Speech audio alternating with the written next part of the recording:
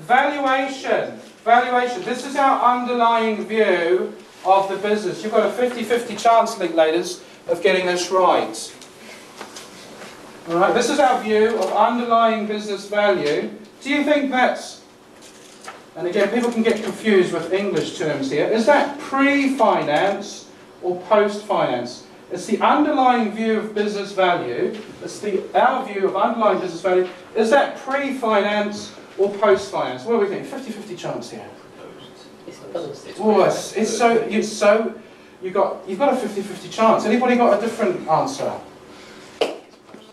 Well, in English we probably say it's pre, and an evaluation we probably say it's a pre-finance number. It's probably a pre-finance number.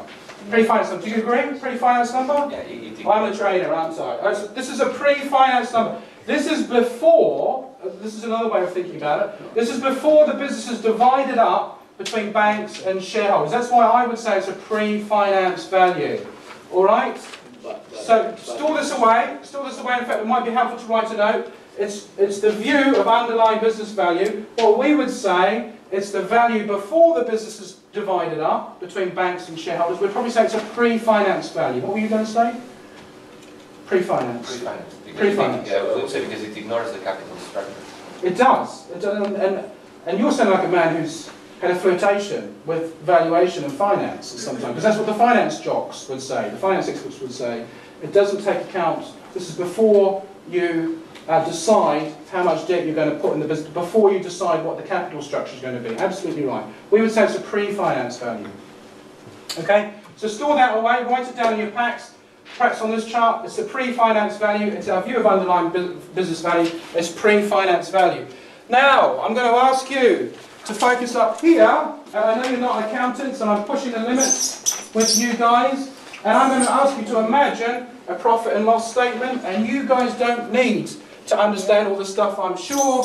But what's at the top of the profit and loss statement? Very easy question, Jamie.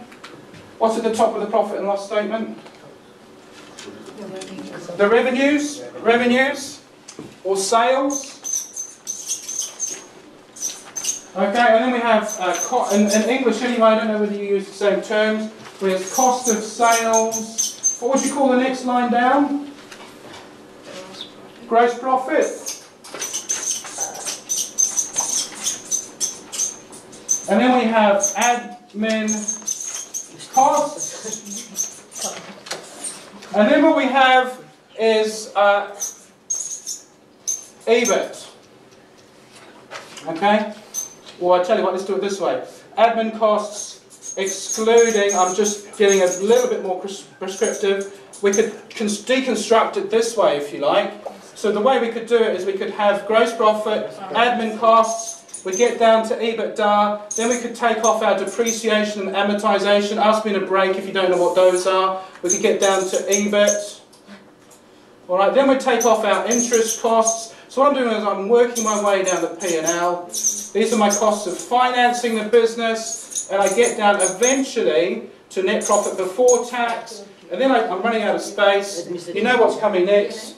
I know, Carmen, you know this. We take off the tax, then we're down to net profit after tax. Correct? Absolutely. Alright, so, net profit after tax, EBITDA. Right, I'm going to ask you to think in your minds. EBITDA, net profit after tax. EBITDA, net profit after tax. Which of those numbers, I know people can get confused with English, which of those numbers is the pre-finance one? EBITDA. Oh, you guys are hot!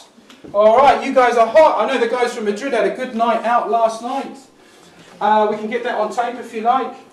EBITDA is the pre-finance number. Right, so what's this chart about here? This is a chart for valuation people. This is a chart for finance jocks. This is a chart really for bankers, not lawyers. What I'm going to tell you is what we would do when we're valuing a business. When we're trying to get to the pre-finance value, what we would do is take pre-finance earnings. Right, when we're trying to get to the pre-finance value, we take pre-finance earnings, multiply them by our multiple. To get to the shares value, to get from here to here, what we do is we subtract the debt.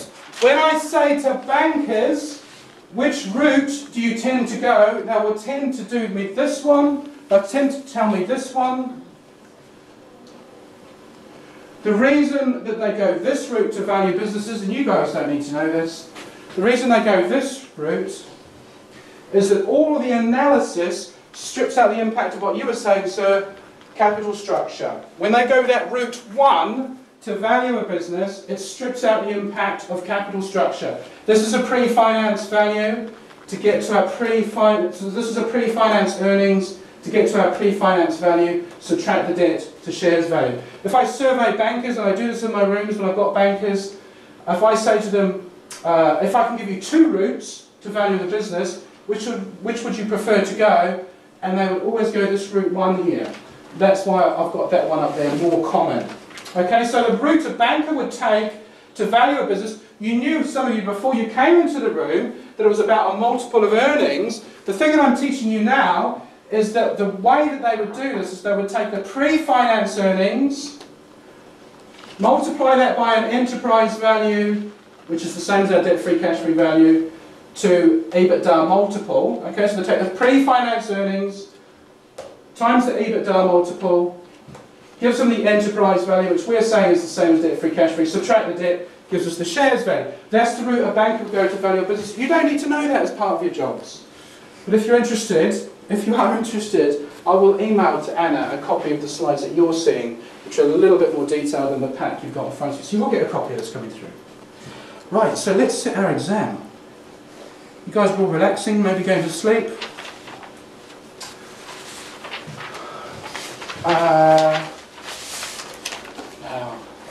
The second group here. Just have a look at the screen. The bankers, are they going to take the pre-finance earnings or the after-finance earnings? They're going to take EBITDA or net profit after tax. What do you think? What's the banker going to do? EBITDA. Pardon?